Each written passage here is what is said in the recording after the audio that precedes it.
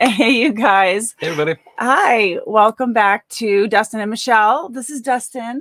Oh, this is my lovely co-host, partner, and girlfriend, Michelle. Hi, guys. We're hoping that you are having an awesome weekend. We are. Yeah, absolutely. Sure are. Yeah. So I flew out here, Thursday night out to Minneapolis. I'm over on Very late. Very late. Yeah. So we get to hang out for 4 days. So today we were busy, right? Yeah, totally busy. We got up a little later than like to usually, but what time did we get up? I don't know, like 9:30 or something, which is pretty late for both of us. Honestly. Yeah, especially you. But no, that's okay. We got up and we got busy for the day. We went and how many yard sales did we go to today? Actually. Well, the funny part was we weren't planning on doing anything, I guess, pre-planned. So it was totally spontaneous. Mm-hmm. And I don't know how many we went to. What, 4? Yeah, 4, maybe 5, but I think one of them we didn't buy anything at. Yeah, one of them was kind of a bust, but yeah. So yeah, we were freestyling it today. We didn't look at any garage sale apps or anything like that. We were just like, let's just follow the signs. We saw signs all over the place. So yeah, I like doing it like that sometimes too. It's kind of fun because it's real, spontaneous. And neither, Dustin and I have so much inventory that unless it's really special and worth picking up, we're just going to kind of pass everything through. So yeah, we've been doing that a lot lately. Yeah, we have. Yeah, just making good decisions on the buys and making sure they're going to sell right away. Quick flips and for profits, not wasting our time. Just littler things that, might be like a 5 or, even $10 profit or. So. Yeah. I was really excited. I'm doing a reel for you guys, which I'm going to have up, I think, tomorrow. And it's about single stitch t-shirts. And I have been looking for them and learning about them on YouTube. And I don't think there's anything more exciting about than finding something out in the wild that you have been studying or wanting to learn about. And you're like, oh my gosh, I found 5. Right? So you know me, I'm like doing backflips. No, it seems like that, right? You learn about something and it's not maybe like a day or two later when you actually are out there and you find it. Or for some, it just seems to work out that way. Yeah, definitely. Cool. I know it's always fun when you take the time to learn something new and then it works out for you. You're crazy. So it was good. It was a really good day. Really, really good day. And the weather was so awesome because I'm from the New Jersey area. And this weather here was awesome. Yeah, it was absolutely perfect today. Like 70 degrees, sunny, nice little breeze. Just perfect for the yard sales. Yeah. And we found some really good stuff. We're not going to go too much into it because we actually filmed a YouTube video about it. So we don't want to give too much away on that part of the day. But except for one thing, actually. We're like, one thing. We'll show you one kind of cool thing that we found at the very last sale that we went to. And that is a flip clock here. This Panasonic one. If you've been reselling for a while, you know to look for these flip clocks like that. And this one actually works. The light sort of works once in a while. We're gonna have to explain that, but it does flip. The alarm works, and we got it for $2. $2. This is worth like maybe one went for 75 recently, actually. Really? Yeah. And it could go for a little bit more, but there's actually these flip Cyclops. These Cyclops. Flip clocks actually are really, look out for them. Definitely if you find them. There's one particular one that was in the Back to the Future movie. And that one actually goes for like around $300. If actually I was going to maybe actually show you some comps if you want to keep an eye out for this one. This one is actually very similar now to the one that we found here. So check that out. That's really wild. Yeah, $300, one bid. That was the one that was sitting on his bed in Back to the Future. So crazy Yeah. how just it's in a film from how many years ago? I mean, holy cow. Exactly. Yeah. And then here's the one that I found. I'm gonna kind of circle it with my mouse here. This one's saying $36, but that was with one bid. So I'm not gonna put this on auction. That's just a bad idea. Just I'm gonna ask. Like right here. Here's the same one. Went for $75 one bid. Right. So we know we can get at least that probably for this year. So pretty excited about that. Yeah. That basically is gonna pay for the entire yacht garage sale day that we had this morning. Yeah. Yeah. It was really good. Yeah. Excited about that. And then this afternoon, after filming a couple things this morning, we decided to take a trip to the local Goodwill here, the regular Goodwill, not the bins. Right. Yep. And this was my first time actually going into a regular Goodwill in Minneapolis. So yeah. Yeah, it was interesting. Yeah. So you said you noticed quite a bit of a difference in the Goodwills in New Jersey as compared to the ones here. Yeah, absolutely. And it's completely probably the opposite of what you would think. I was kind of, I don't want to say horrified because that's like a little bit over the top, but I was really disappointed when I went into the Goodwill here because I guess they used to get quite a bunch of items from Target. Is that correct? Yeah. Okay. So yeah, the Goodwills here, you'd always see Target clearance items at the Goodwills, which was really awesome. If you're going out for like Christmas shopping or something, for your niece or something like that. It was perfect for picking up gifts all year long. Also reselling. A lot of toys were at the Goodwill. I remember filling up a couple bins worth of old, toys from Target and sitting on them for a while.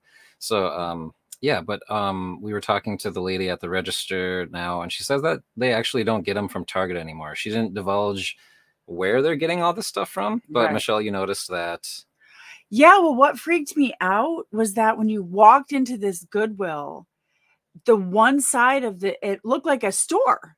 Everything was new in wrappers, marked, there were sheet sets for $19.99. I mean, it felt like you were at a Marshall's on one side of the store, a lot of the store, Yeah. or a TJ Maxx, and you did. And the prices were crazy. And the lady who was working there was trying to tell me like, oh, the prices are high on some things that are in the boutique area over there. And I'm thinking, no, that's not true. It just seemed like, I don't know. It wasn't a happy shopping experience, and it was way more expensive than the Goodwill over here on the East Coast, which is probably like the opposite of what you would think. Yeah. But no, and there's a huge difference, okay, for all of my friends who go, thrifting at the Goodwills on the East Coast. Here in Minneapolis, they don't have the same colors of tag like sale program. They only have one day a week where there's a special color on sale for 50% off. One day a week. Yeah. Right? Yep. So every Tuesday, you'll get like blue tags off on sale, and that's only one day a week. So I mean, everybody is gonna have to pile in on Tuesday and try to get a deal then. Whereas in the tag is as in the Goodwills over by my house. Every Monday we get a new color, and on Tuesday that color is on sale for $2. About 6 or 7 items that are underneath the big sign with the color of the week. So Tuesday they get a special deal, or we get a special deal, on a few things. And then for the duration of the week, it continues out with the same color, like blue, right? Until Friday. And then Monday, here we go, we're going to do yellow. Tuesday, so it goes like that, where you get savings for the entire week. 40% off is one particular color. And it's like, man, that's what I don't know. Yeah. That's what makes me feel like the charity is trying to do the best for people and helping them by keeping prices, low. But I do want to say something else because I'm jabbering about this.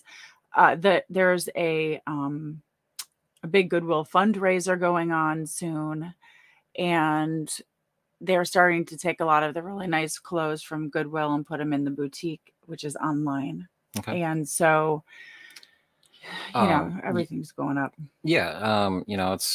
you got to think that on eBay right now, that Goodwill is probably one of everybody's biggest competitors. You know, they get all this stuff for free. Yeah. People just give them all this really great stuff for free, and they get to go and put it online I and know. be our competition. So, Yeah.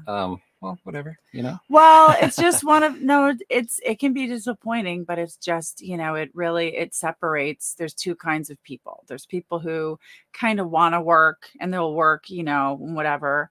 And then there's the other people who just straight up bust their butts.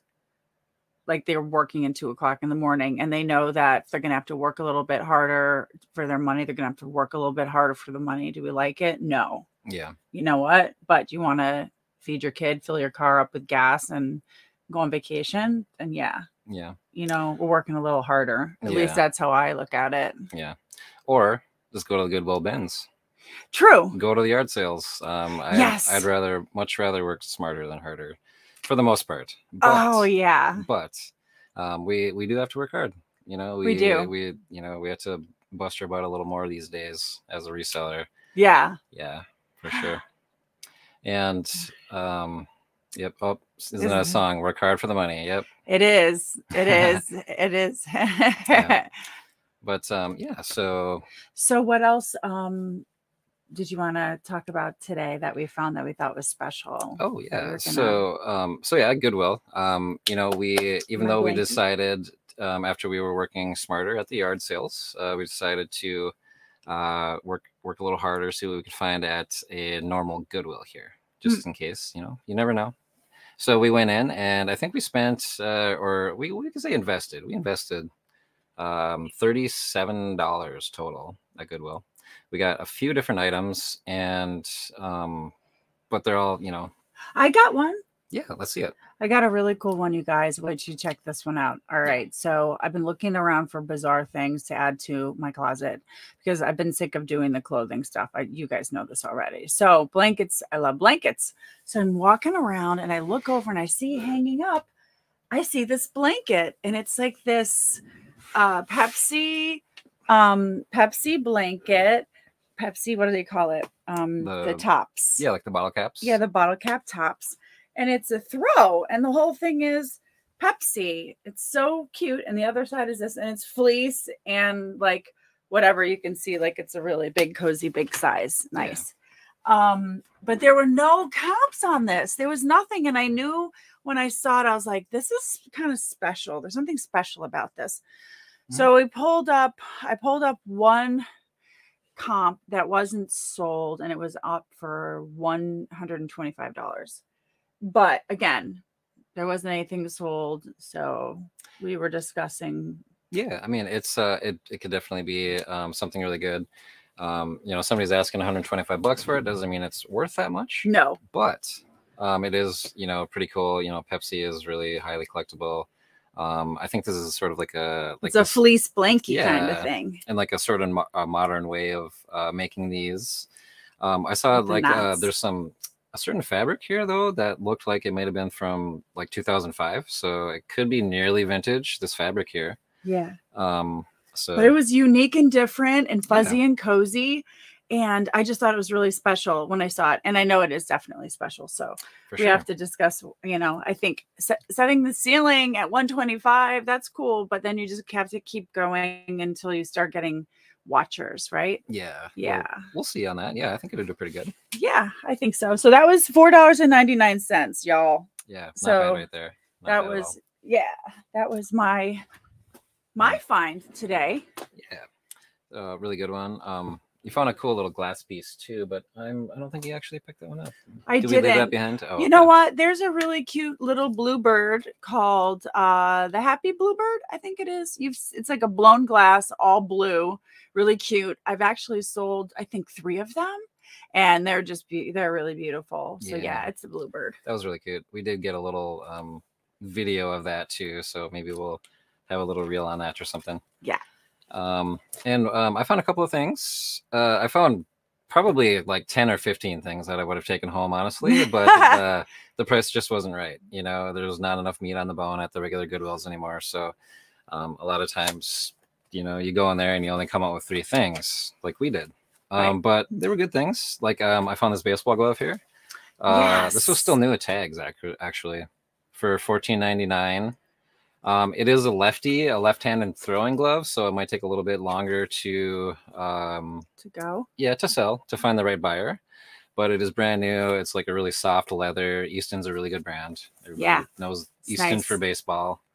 So yeah, $14.99. I think we should get, you know, $40. I mean, how much is a new baseball glove? Even if some of them are really expensive. Yeah, even if you go to Walmart, you know, you're spending $30 to $40 on a baseball glove. So absolutely, it's the season. I thought it was a good buy. Yeah, brand new at tags. Yeah. You've got me hooked on looking for baseball gloves now, because last time I was here, or was it when you came to visit me? Oh, it was even before that. I think so. I think anyways, I got one. I bought my first one, and it sold within a couple of weeks for, you know, I don't know, like was it $22? 20 plus shipping, or yeah. Most baseball gloves, even if they're used, if they're, you know, decent condition, adult size, make sure to, you know, adult size are gonna do a little bit better, obviously. You know, go for at least $20 plus shipping, you know, $30 free shipping. They fit in a padded flat rate envelope. I know, they're so easy to ship. You just cram them right in there. You know, they're not going to break. You know, I mean, people literally like soak these in water, put a baseball in there, and like beat them with a baseball bat. You know, so.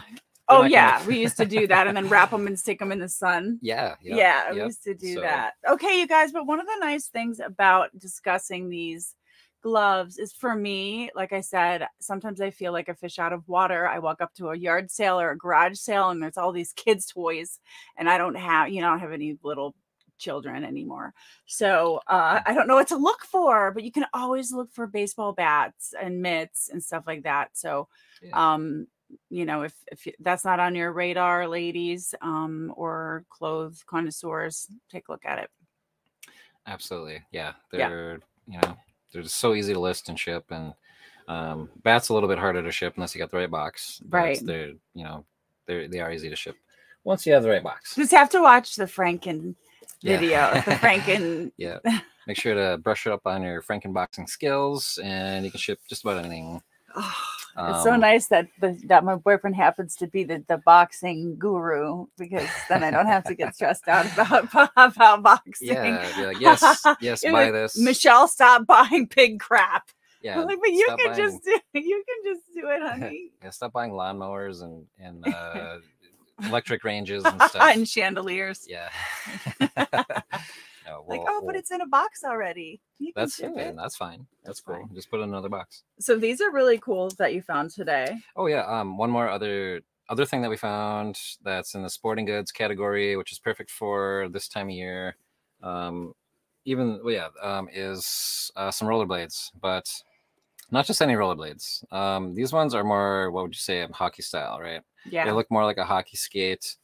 They just got like that nice, you know, CCM obviously is a skate brand. You know, you're going to see them making hockey skates, but they do also make these inlines, and just regular inline skates sell anyway. Really? You know, like Rollerblade, K2, Solomon, especially those 3 brands are really great.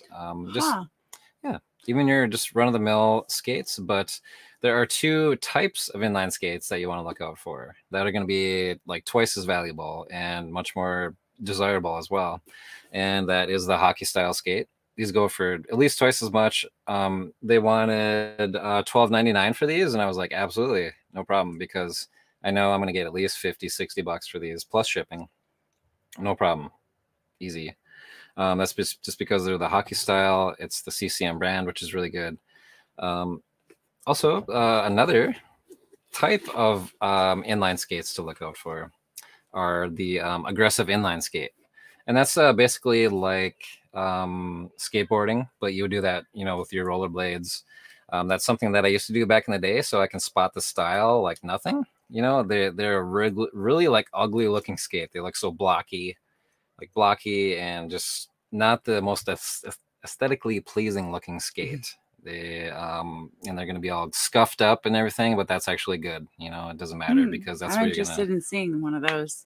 If I had one with me, I would certainly show you guys. Yeah, but that's pretty cool. Yeah, but 2 styles to look for that go for much more than just your regular inline skate, and was very thankful to find these today. It's gonna be like a $50 profit here, pretty easily. So. It was a really great pit stop at the bins. We almost didn't go because we filmed so much stuff this morning, right? Yeah. After like 5 yard sales, and then like we didn't eat anything, so we're getting maybe a little hangry, and then we got something to eat, and then we're like, yeah, let's go. Yeah, we got some time. Yeah, and then I was like, all right, you know what? Let's stop, and we did. And it seems like whenever we step out of our comfort zone and do something that maybe we really didn't want to, we kind of wanted to go home and just hang out because we don't get to see each other in person that much. Yeah, but we didn't, and we went, and we got some great stuff. Yeah, it's like a pat on the back for doing a little bit more when we didn't really we wanted to, but we were feeling a little pooped. yeah, that, and we had absolutely nothing planned for the show tonight, so that's just us, we'll whip these shows together like that day sometimes. Well, there's always something great to talk about, and if you get out there and you're looking around, you always stumble upon interesting things, and that's one of the beauties of being a reseller. And I want to take a second to say hi to everybody because I haven't said hello to anybody who's in here. Yeah. So let's say hi. So we have Darren from Darren's Game Closet said he finally made the show. Yay. Tonight. Hi, Darren. Thank you. Darren. Yes. Yes. We also have I'd Flip That, Joe Nicole, saying hi, guys. Chasing Signs. They love the single stitch shirts, of course, as well.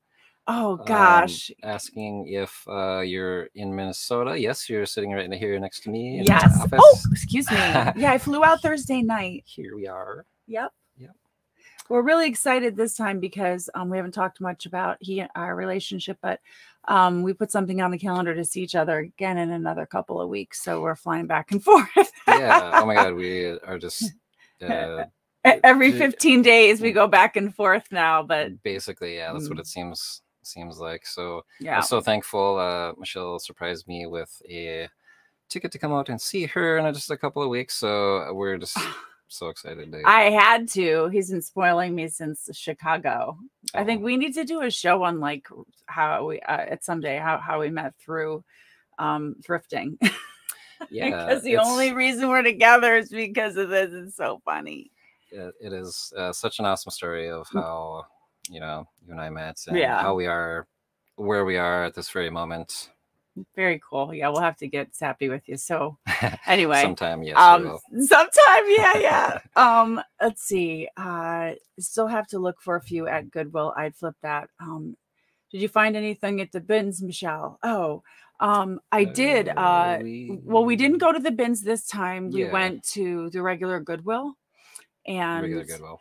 For those of you who maybe missed the beginning, I'll give you my synopsis, and that is, I felt like it was so overpriced here at this Goodwill. I felt like the discounts, they only last for a day, whereas on the East Coast, we have a sale for the whole week. We've got something on sale for 40% off that color. And on Tuesdays, we have a $2 day for a few special items. But we literally have the entire color blue or whatever it is for the week, 40% off. That's how it should be. It should be. Well, but here's the thing. So it's nice because, so they're raising prices over on the East Coast. Like God knows, I can't even tell you. Everything is $19.99 now. Even the shoes, almost all of them are $19.99. But with this discount being a full week, at least it gives our, our community of resellers the opportunity to try to get in there and try to get the 40% off at the regular Goodwill. But out here, no. Yeah. And the weirdest thing about the Goodwill was that I'm doing this whole thing again. You can, hang up on me if you want to, but when you walk into the Goodwill, the whole side of the Goodwill would look like a Marshall's or a Target or something, because they get new stuff from Target, right? You said? They used to, but they get it from somewhere else now. She said they stopped getting it from Target, which I noticed the red stickers aren't on that stuff anymore. So they are getting new stuff from somewhere. Yeah. So I kind of felt like maybe that's why the rest of the store was a little bit higher priced, I guess.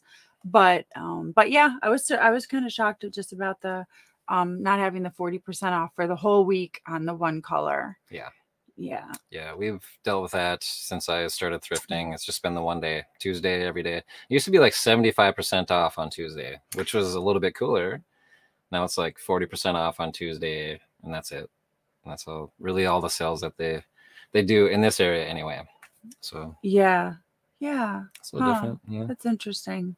Yeah. So I stick to the bins and yard sales. Well, quite frankly, I don't know how you could survive out here unless you did the bins and strictly did estate sales or yard sales. I don't know. I mean, for real, the prices, everything was, it seemed like everything was like $19.99 or I don't know how I would have to, if I lived here, I would have to just do the bin strictly or just get out there and really do some networking. Yeah. That's and local collections and things like that where you can score deals on things like that. Yeah. So, good evening. Hi, guys. Oh, yeah. Well, we also have Harry Humstone in here tonight. Hi, Harry. He says, what's your favorite stuff to find? Favorite stuff to find? Well, I'll tell you one favorite thing that I like to find. What that I like to find. And today I sold another it was actually, I think, my first one. I watched a video on YouTube. I think it was the Nurse Picker, who I love. And it was about vintage brooches. And so I sold my very first vintage brooch today that I collected when I went on my vintage brooch, extravaganza hype or whatever I was doing, buying them all up. So my favorite thing to find is something that I've learned or taught myself about and just been on the lookout, and that satisfaction of finding it. It's nice to do hard work and then have it pay off and go, oh my gosh, it's a single stitch shirt. And you're looking at it. And I'm like this with my eyes. I'm like, really? It is. It is. Check the arms. It is. Yeah. So yeah. Awesome. So I like to sell, of course, anything that makes money, but it's just more that it's more than that for me. It's stuff that gets my heart and excited, and my head. I'm not going to buy a bunch of stuff that's just a waste of money. Sure. But I like to be connected to stuff. So what's your favorite stuff to sell, babe? Oh, yeah. Thanks, hon. Well, I like to sell, if it's like the things I like to find to make money on, I suppose, are sporting goods and electronics, obviously. Like this stuff is just so easy to list, ship, store. It's helping people in their sports, their children get nice gloves and things, nice skates and things that they couldn't maybe go and buy brand new. So I mean, it's always satisfying in that way. I think the thing I like to ship out most to people and for them to like add to their collections and stuff is music, especially cassette tapes and things like that, because you're like sort of appealing to more of a smaller group of collectors that if they're buying a cassette tape from you, they're really into buying cassette tapes, type of thing, so they're really happy to get it. That. So it's things like that, especially with music, because I just love music, that make me really happy sending out to people, I guess. I know. I said that once before. One of the things about being a reseller that's sort of interesting is that it's hard sometimes to sell things that I just really love. You know what I'm saying? Like, if I love it, if I just really like it, but I know I can't keep it. I have to sell it. Yeah. And so I think there's a lesson to be learned in letting things go, because the longer you're a reseller, I believe you get to that point, not the beginning so much, because I'm still in oh my gosh, I'm not a hoarder and my stage. But, once you get past that stage, No, I'm just kidding. No. My house is a mess with clothes, you know that. Well, I mean, it's all really good stuff, though. It is good stuff. I just never have a chance to post it, which, is my problem. You'll see me talk about it. But I'm gonna help you list everything that's not listed one day. Yeah. I'm really proud of my inventory. I really am. I'm really excited. I wish there was I had more time. Yeah. Besides, doing all the stuff we do. But Wow. but yeah, it was a really, really, really good day. Mhm. And we just wanted to jump on and share that with you guys and show you a couple of things that we spontaneously picked up. Yeah. And again, you know, I do believe the last video we were talking about, we were saying that the best time to go to the bins is probably in the morning. But the last time I was visiting, or even I keep forgetting if it was your house or my house, we ended up going out later in the afternoon instead of first thing in the morning. And we got to the sales in the afternoon and we still got some great stuff. The yard sales? Yard sales, yes, honey. Okay. Sorry, I get them confused. We shoot so many great videos, and then I give them to Dustin. Dustin takes them, and then I'm like, "What do you do? Where are we? What are we doing with editing?" Yeah, So good at it. Always plenty to edit here. For Yeah, sure. Yep. yeah. And we'll keep it going. So If you know, stay tuned with us. And yeah, if you guys like this kind of content, let us know. I mean, we have like a mixture of education, teaching, tips, laughter, goofiness, a little bit about our relationship going back and forth and how we met. You know, we have a bunch of like fun things going on our channel. But yeah, we appreciate your time, and we can't wait to see you guys next Saturday, right? Same time, same place. Yeah, we'll be here next time. Just like you said. Unfortunately, Michelle will be back in New Jersey, but I will be out there a couple weeks after that. So yeah, that's gonna be so much fun. Yeah. Stay tuned, everybody. Thanks again, everybody. We hope that you guys have an awesome weekend, and we'll see you this week with some fun reels and some fun shorts and all that good stuff, right? Yeah. Okay. Absolutely. Bye, guys. Take care. Yeah. We'll see you next time. Bye.